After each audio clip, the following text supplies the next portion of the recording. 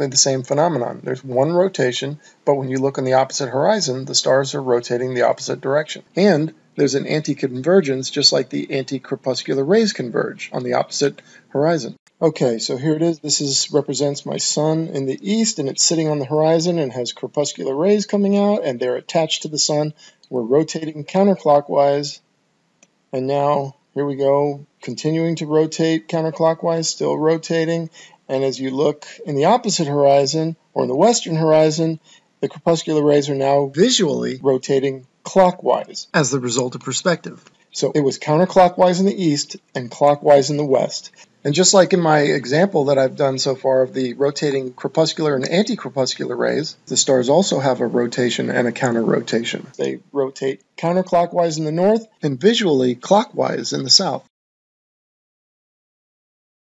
Hey everybody, P-Brain here. This video is about the clockwise southern celestial rotation that everybody says they see down from the equator south. And they say that it, rotates opposite of the northern celestial rotation around Polaris. Well, what I want to show in this video is that it's not its own rotation, but is in fact just a perspective illusion. It's an anti-rotation, in the same way that anti-crepuscular rays are anti-crepuscular. Okay, and they converge on the opposite horizon to a point, much like when they come from the sun. They come and they diverge out and then they converge on the opposite horizon.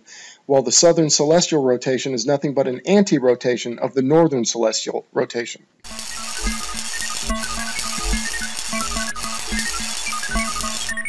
We can only see the dome of our perspective vision, which is about a 12,000 mile diameter circle or 6,000 mile radius. That's all the stars we can see. And the stars lower to the horizon at the edge of that circle, of a 12,000 diameter circle. So as you move, this dome of stars moves with you, or your dome of vision, I call it. Anyway, let's check it out. Well, just like, let's say you're standing at the North Pole, right? And the stars rotate. You have Polaris overhead, and the stars are rotating around you counterclockwise. As you move south, Polaris starts to lower in the northern sky, and the stars start to tip. It's almost, I like to think of it as like a salad bowl, right? And so the salad bowl has the bottom is up, that's where Polaris is, and the rim of the bowl is on the ground. That's also where the sun would go around, from your perspective at the North Pole.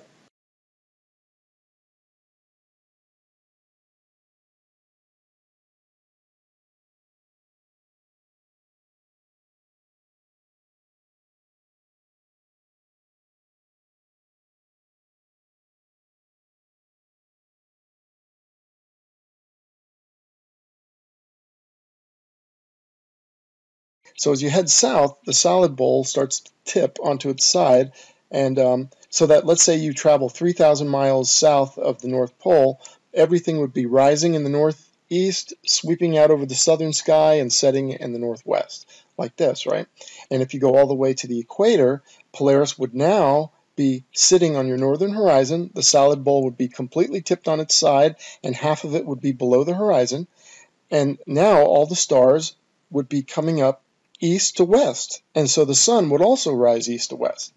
And now that's a hard one to visualize, because if the stars are all rotating like a big disk around Polaris in the sky, a big flat disk, or if they're not a disk, they're a big dome, whichever one they are, if that's the case, and if it's a big flat disk and it's just perspective that's bringing the stars down, well then the people in the south say, hey, well the stars should be rotating just above the horizon, right? And stay equidistant to the horizon as they go around counterclockwise. That's what they'd say we should see. But that's not what we should see. We should see a clockwise southern rotation of the stars. See, we already know from crepuscular and anti-crepuscular rays how perspective works on a grand scale. I mean, that's over 12,000 miles. You see the sun rays diverging out from the sun, and then perspective converges them down to the other horizon. That's over a 12,000 mile span. Yeah, and just a little quick side note here. As I was doing the video, I thought of this. It's like, wow, we could see the sun, right? That's 6,000 miles away from us when it's rising. And if it's throwing out crepuscular rays and then anti-crepuscular rays, and the anti-crepuscular rays are going another 6,000 miles to the other side where they're converging, that's a 12,000 mile total. How is it we can see that on a ball? I mean, that seems to work for a flat Earth, but how does it work for a ball? Anyway, just a thought. And another objection or question I've heard is on a flat Earth, how can four people around the Earth, like these guys here, how can they all see the same stars at night? Well, as you'll notice there, the stars are rotating around, right? I'd ask the question also is, well, how do we see the same sun? Well, we all see the same sun because the sun rotates around and gives us our daytime. Well, the stars rotate around at each other's nighttime. Okay, now I'm going to show each guy, starting with the top guy. There's his little dome of perspective, or his field of view, that viewing circle, right? 6,000 mile radius. And the second guy has his night, and he sees the same stars. Third guy, the stars rotate around, he sees the same stars. And now the fourth guy, there you go, he sees the same stars. And that's how that works, right? So now the question begs, and I came up with this question working on this video, and so I'm going to beat anybody to it, is how can Sigma Octantis be fixed in the sky? If in fact it is. They say it is. Okay, I'm going with it. Okay, this is so simple, right? Let's take a look at these crepuscular rays. All right. Now, this is a non-convergent crepuscular ray picture. I just want you to see, okay, that's where you would, if I told you to look out at the end of that crepuscular ray, where would you expect it to be? You might point out there, and then say, no, it's not there, it's over here, it's converged. 12,000 miles from the sun, the ray has converged to a point. Okay, let's pretend that these are the stars rotating for a second around Polaris, and let's say Sigma Octantis is rotating 12,000 miles from the North Pole, and I want you to see that it's going to sweep across your entire field of view. In reality, but visually, you're not going to see that, because as we converge these lines the way they're supposed to be, they're going to all go to a point. Even though it's circling across your field of view, it's still going to be converged at one point, because it's 12,000 miles from the source, or 6,000 from the observer. Everything converges at that point. And so there you have Sigma Octantis sitting still all night long.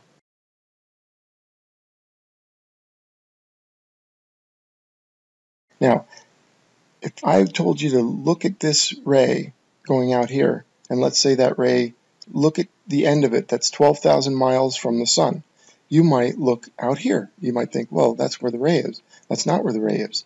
The ray is right here at the point of convergence for the anti-crepuscular rays. Take a look at any one of these rays. They all go to the same place, you know. Any rays in your western hemisphere of celestial vision, this vision circle, they'll all converge at the same place, 6,000 miles away from where you are, the observer. And I'm going to be tying this into the stars and explain why Sigma Octantis can appear to not move in the sky during the night. So all objects on your anti-crepuscular hemisphere, if you will, that's what I'll call this, 180-degree view, at 6,000 miles away from you will be at that point of convergence. Now, from the observer, let's break this down into the rays that are 1,000 miles away from you, the anti-crepuscular rays, or look at the crepuscular, either or. But the anti-crepuscular would be this line right here. That's 1,000 miles from you. So that's where all those rays would be at 1,000 miles from you. At 2,000 miles, they would be here. At 3,000 miles, here. At 4,000, here. At 5,000, here. And at 6,000, they go to a point. So we'll get into the stars in a second here. But the stars, like the sun rays, will converge 12,000 miles from the source. Okay, with the crepuscular rays and the anti-crepuscular rays, the source is the sun. And if you're in between, if you're at the equator, so to speak, in between the sun and the end of the anti-crepuscular rays, you will be witnessing 12,000 miles of sun rays, and that will spread out as they go over you and then converge on the other horizon 6,000 miles away from you, or 12,000 miles away from the sun. Well, the stars do the same thing. They have a 12,000 mile convergence from the northern celestial rotation, and if you're standing at the actual equator on the Earth, you would see the stars converge in the southern sky. They would create an anti-rotation. Not a real rotation, just the anti-rotation of the northern celestial rotation.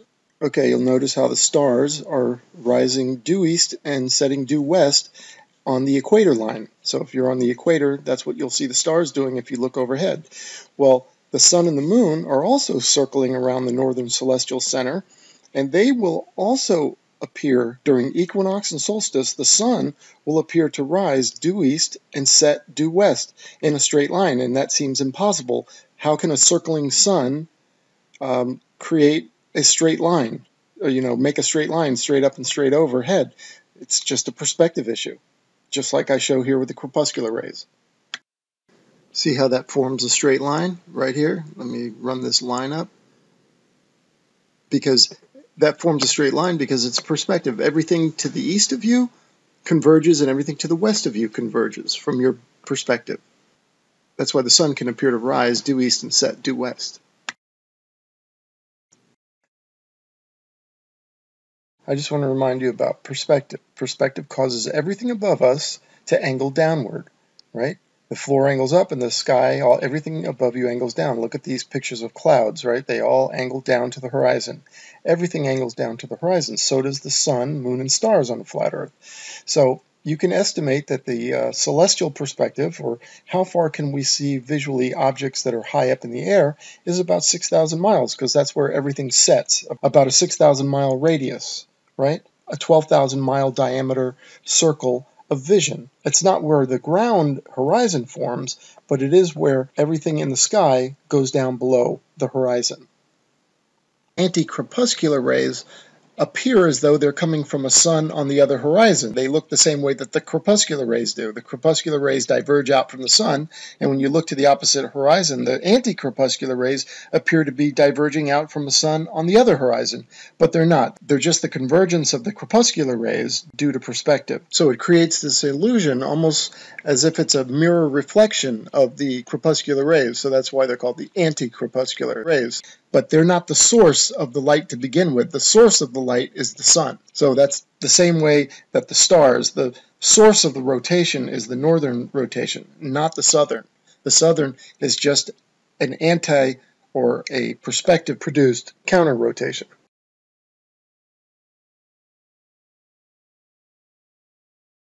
Crepuscular and anti-crepuscular rays is some strong evidence that perspective will in fact explain that phenomenon. So that's why in fact I'm using the crepuscular and anti-crepuscular rays to show a correlation between Polaris and its counterclockwise rotation and the clockwise rotation in the southern hemisphere. Now you might say, well, how's that? Okay, let's say the sun's overhead, right?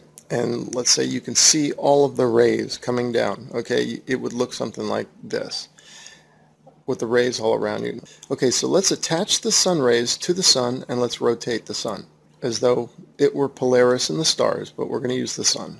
Okay, so as we rotate it, it'd be a counterclockwise rotation around you, right? Okay, now let's take a ground view, right? If you're standing on the ground somewhere and you're looking out to the south, you would expect to see those same sun rays going across the horizon, parallel to the ground, just moving from your left to your right. That would be a counterclockwise rotation from your perspective. Okay, so let's now move the sun down to the horizon. So instead of being overhead, let's say it's in your eastern horizon and it's rising, right? Sunrise. And let's say you have crepuscular rays, all right? They will diverge out from the sun, spread out overhead, and then converge on the western horizon. That's if conditions are right and you could see the anti-crepuscular sun rays.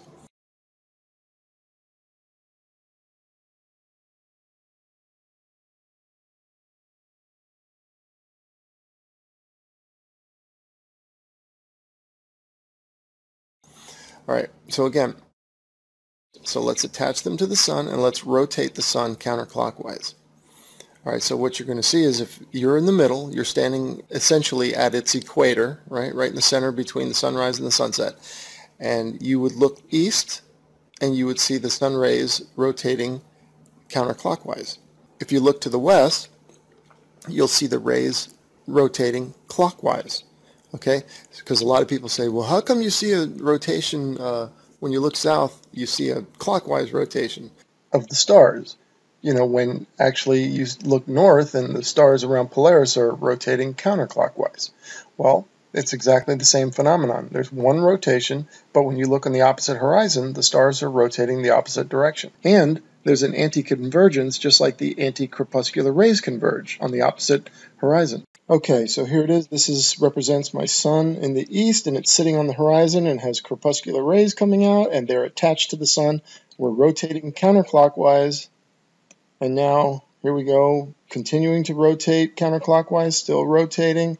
And as you look in the opposite horizon, or in the western horizon, the crepuscular rays are now visually rotating clockwise as the result of perspective. So it was counterclockwise in the east and clockwise in the west. And just like in my example that I've done so far of the rotating crepuscular and anti-crepuscular rays, the stars also have a rotation and a counter-rotation. They rotate counterclockwise in the north and visually clockwise in the south.